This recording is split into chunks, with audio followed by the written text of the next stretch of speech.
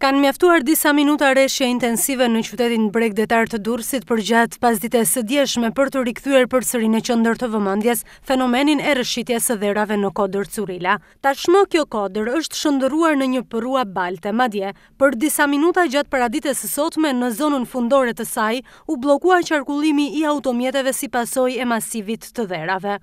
Më 5 qershor të vitit 2014, në kodrat e Curilave filloi një projekt rehabilitimi me vlerë 2.4 miliard lekë të vjetra, pra thuajse $2 milion. Sot kjo kodër duket në ditët e saj më të errëta.